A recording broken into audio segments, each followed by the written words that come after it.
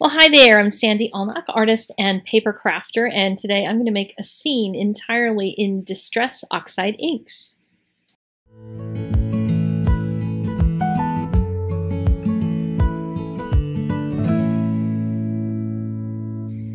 going to be using a variety of products today. I don't usually use this much stuff, but I wanted to use this die. It's a really cool looking cage. I love things that are vintagey feeling, and this one really is.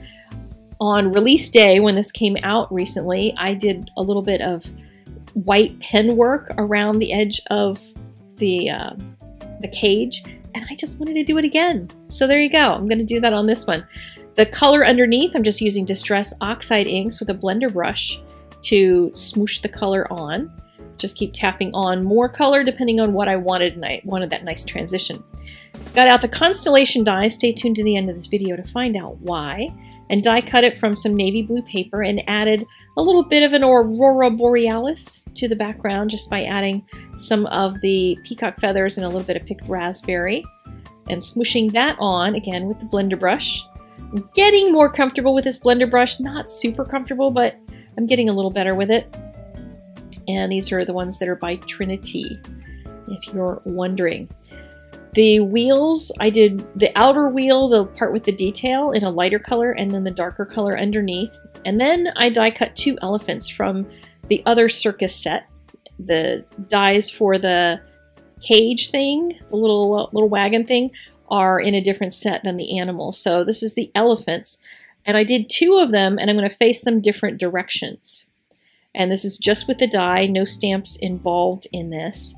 And then I wanted to make some grass for my scene. So I took the wave die and turned it upside down and made little scallopy ground.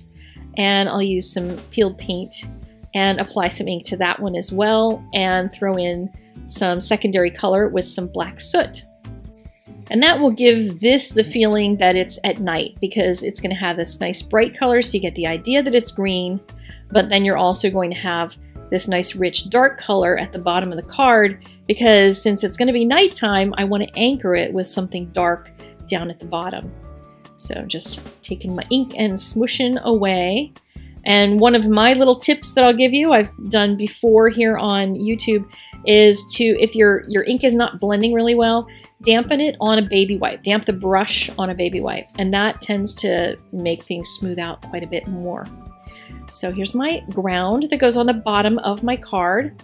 I have the panel a little bit longer than my die cut sky background, so trimmed off the edges that hung over. And I added stars wherever there were joints in each of the constellations. So they're joined then by the dotted lines that are embossed into the paper, or cut into the paper, I guess. And then the stars are up on top. Now here's the elephants, and I screwed that up. It looks really weird to have that white dot for an elephant eye. But then I thought, wait a minute, what if I cut out another elephant and color it, and just cut out the head and the ear portion of it?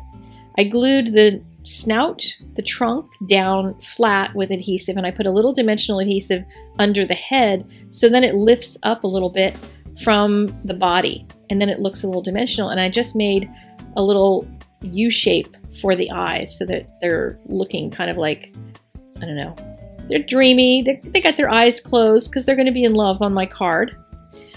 The cage is now on here with some dimensional adhesive, and I was trying to put my elephants in, and I realized their butts need to go under where the dimensional adhesive is, underneath of there, and I kept trying to shove it in. Didn't work. So don't cry for the elephant. I snipped off his butt so I could tuck him in. And you could also do these too. If you're going to do this card, you could do them in pink and blue and make them a little couple in love. So I'm going to snip off the butt of the other one, knowing that I'm going to need that in order to thread it through and fit it in there where the dimensional adhesive is underneath of the edge. And then just kind of tweak them until they kiss, until their little snouts kiss. And isn't that cute? I think it's adorable. I loved the idea when it kind of came to my mind about how to put this together. So I've added in the wheels onto the card. And then comes some of the fun detail part. I love all of the little detail bits that I always add in with this white pen.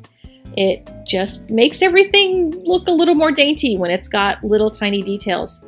So I'll speed this up and zoom all the way around, add lots of little dot patterns around everything.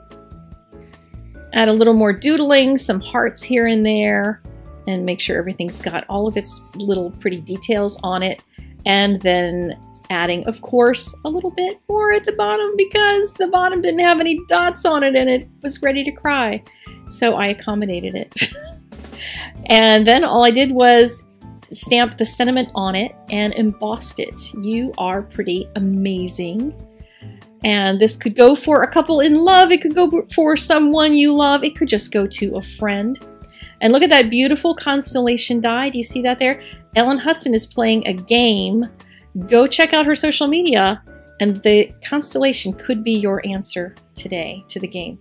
And you might actually find a little something something there. So go check it out. Link in the doobly-doo to her Instagram, and I will see you guys again very soon. Take care. Bye.